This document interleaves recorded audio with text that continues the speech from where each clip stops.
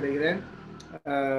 அருமையான போதகர் அவர்கள், நாங்கள் சரியாக சொல்லணும்னா எங்களுடைய போதகர். நாங்கள் கோரமங்கலம் மெத்தடிஸ்ட் சர்ச்சில் அங்கத்தினர்களாக இருக்கும் பொழுது அருமையான போதகர் அவர்கள் அங்கே பணியாற்றினார்கள்.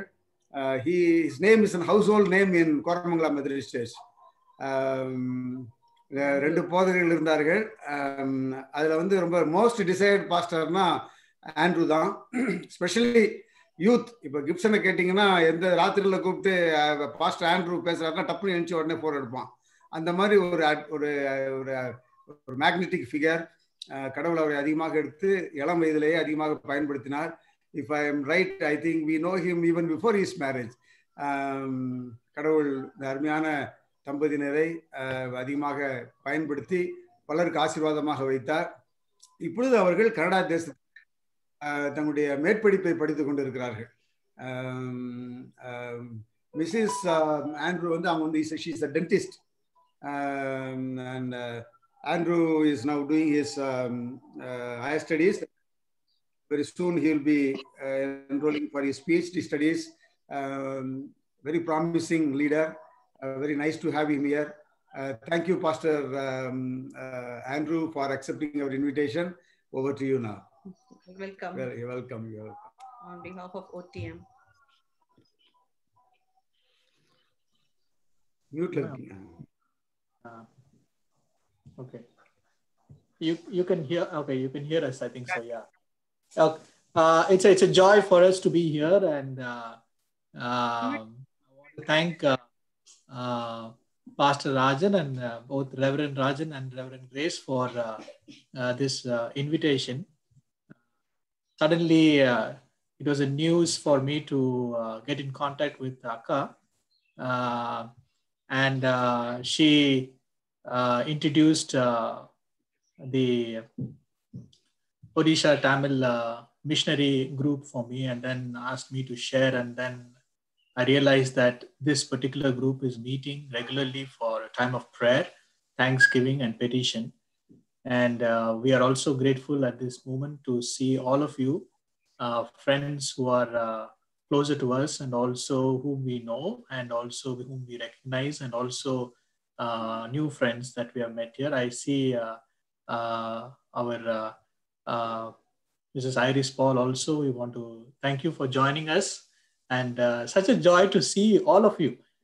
Although we are in a different place and different part of the world, we are able to get connected through the ongoing and love of our Lord Jesus Christ. And I want to praise God for this wonderful opportunity, and I want to extend our gratitude and thanks to both Reverend Rajan and Reverend Grace for inviting me to share a small thought this morning.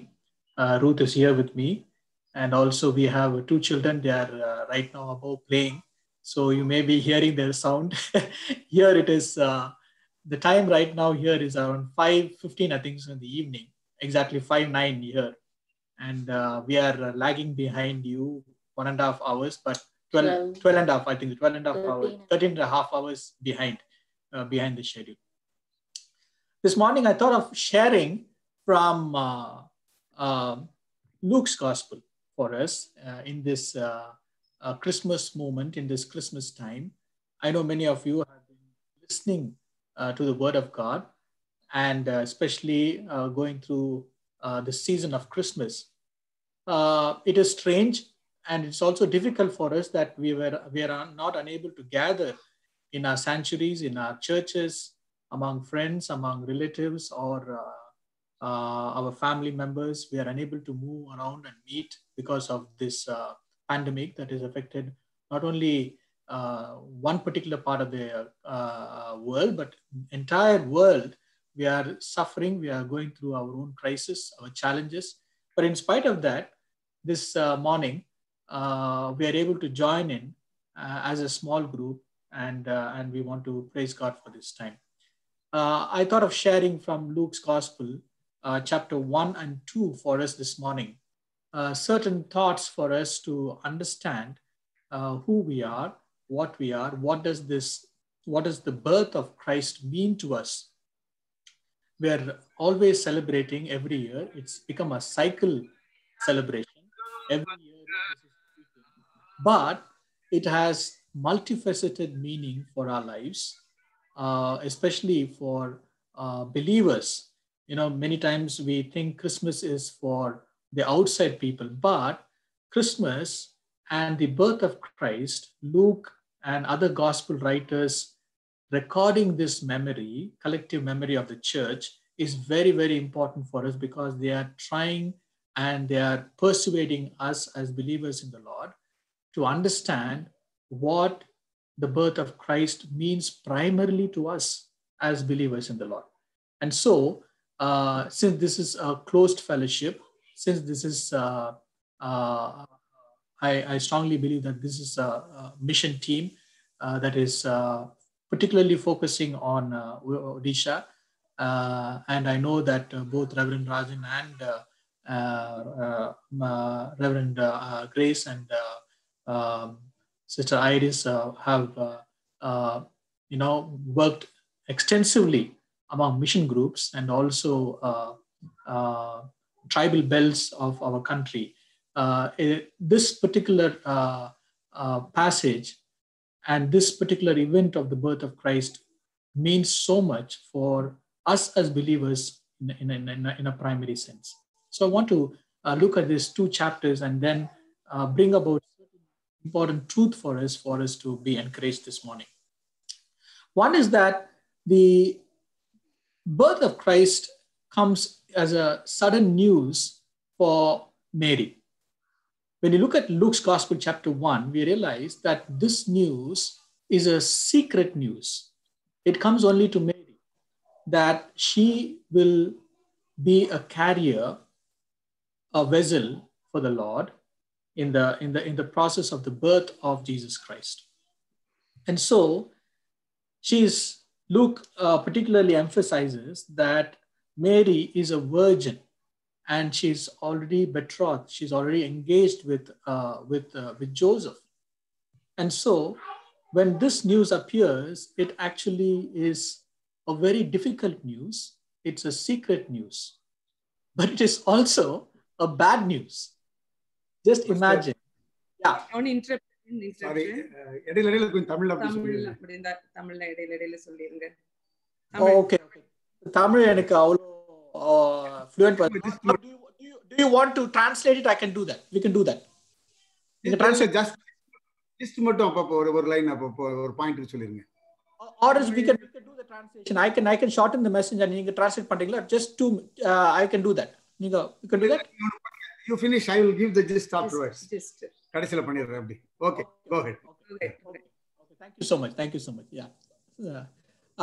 So what I want to emphasize is this news is a very uncomfortable news. And it's a private secret news, but it's also an uncomfortable news, a news that is also bad in the sense for the woman who is engaged and then she's supposed to carry the child. And so when time comes, Joseph understands this and he is made to understand that this birth is a supernatural birth, that this child is a divine child ordained by the Lord. And so he accepts this particular task and moves on to Bethlehem, where he's supposed to go and register himself as the family. And so we go on to see that the birth of Jesus takes place in Luke's Gospel, chapter 2. Joseph and Mary moving from Nazareth on towards Bethlehem. And so this news nobody knows except Joseph and Mary. And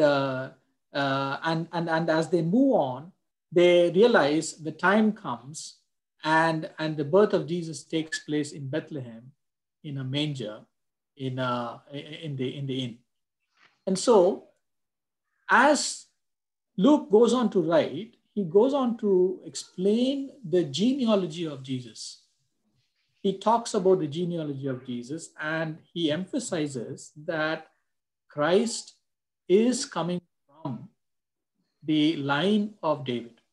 So if you read Luke chapter 2, verse, in fact, verse 3, we go on to see, verse 4, we go on to see, Joseph also went from the town of Nazareth in Galilee to Judea, to the city of David called Bethlehem, because he was descended from the house and family of David. So this is very, very important for us to understand that there is this family honor, a family lineage that is coming from. But nobody knows the news. That this secret news, this news that is uncomfortable, this news that if it is heard outside, it's a matter of shame, it's a matter of honor that will go in jeopardy for the family. But Luke continues to emphasize that Jesus is coming from this lineage. Just imagine, even for us as families, our honor is more important than anything else in our life. For honor, we will do anything. And honor in the ancient world, as it is common in our world, becomes a very important aspect. And so this honor is also maintained from our family relationship, our ancestors. Our ancestors play a very important role in the honor of the family. இது ஒரு முக்கியமான விசேஷம் நம்மளுக்கு. Sometimes we forget our grandparents, our parents, and we think they are not part of our life, and so it's very, very important that we honor our ancestors, our people who have gone ahead of us. Every time, sometimes I think this is superstitious, but I still remember my mother.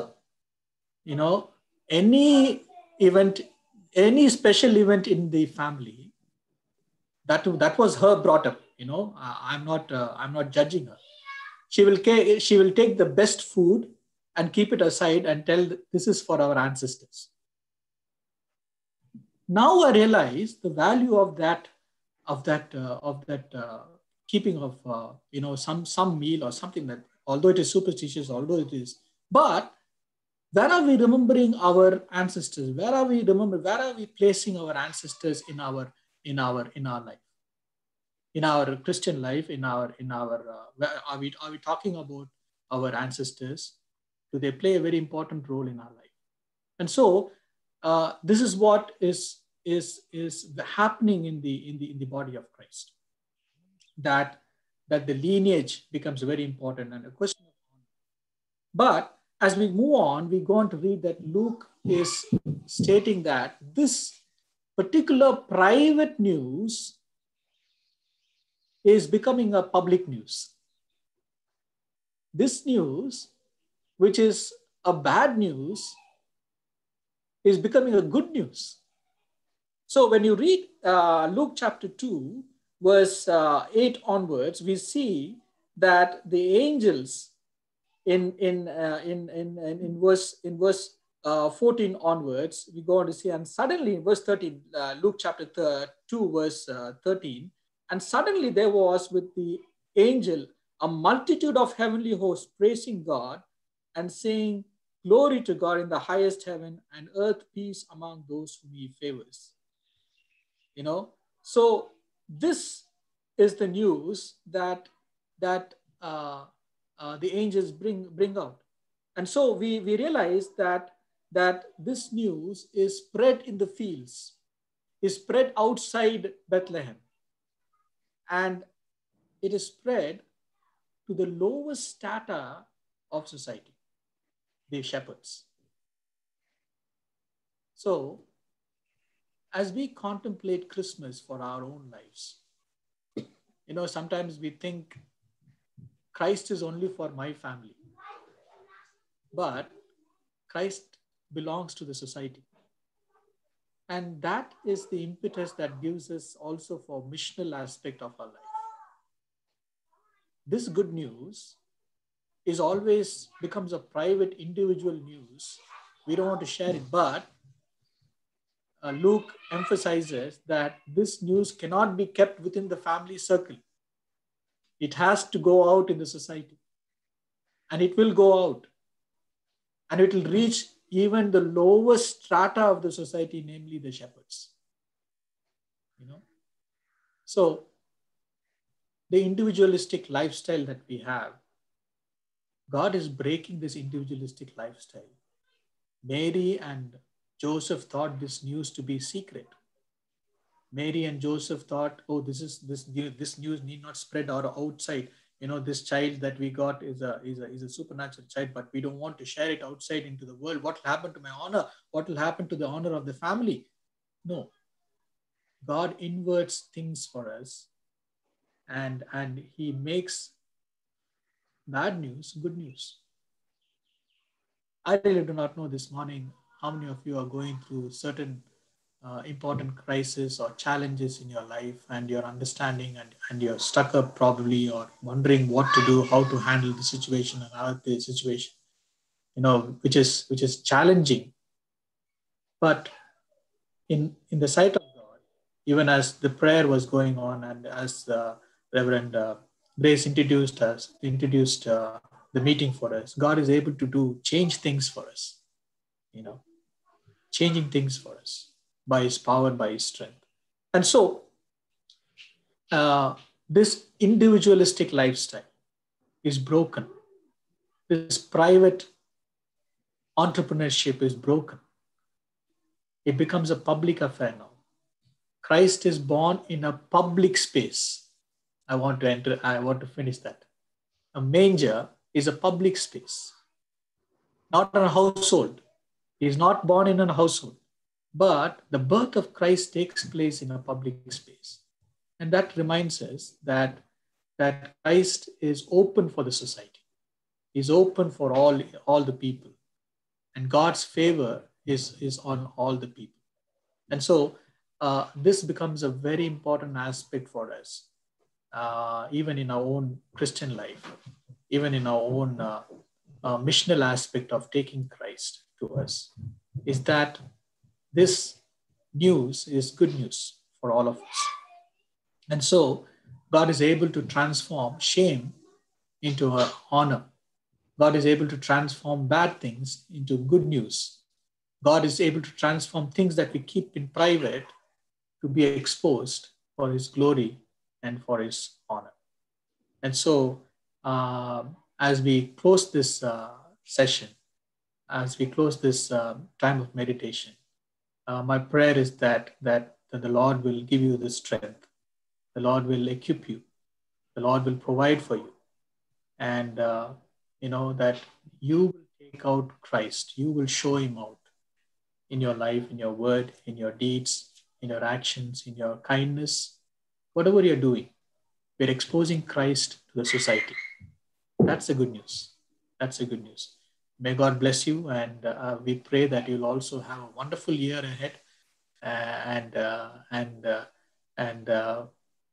you be the channel of blessing, and may He also satisfy the desires of your heart for this new year. May the Lord lead you and guide you and bless you. Thank you so much. Thank you so much, Pastor Andrew. போதர் சொன்ன அவருடைய மெசேஜில் இருந்து சில கருப்பொருள்களை மாத்திரம் நான் உங்களுக்கு மறுபடியும் தமிழில் சொல்ல விரும்புகிறேன். இந்த முழு எபிசோட், அதாவது கிறிஸ்மஸ் ஈவெண்ட், அந்த கிறிஸ்துவனுடைய பிறப்பை சுற்றிலுமாக அமைந்திருக்கிற இந்த நிகழ்வுகளில் ரொம்ப முக்கியமான ஒரு காரியம் என்னவென்றால், லூக்கா அதை குறித்து எழுதும் பொழுது தாவீதின் வம்சத்தில் கிறிஸ்து வந்ததை அங்கே மிகவும் விளக்கமாக அங்கே கூறுகிறார். இந்த தாவீதின் வம்சத்தில் வந்த இந்த குடும்பத்தில் ஒரு ரகசியமான செய்தி சொல்லப்படுகிறது. தேவதூதர்களால் ரகசியமான ஒரு செய்தி சொல்லப்படுகிறது.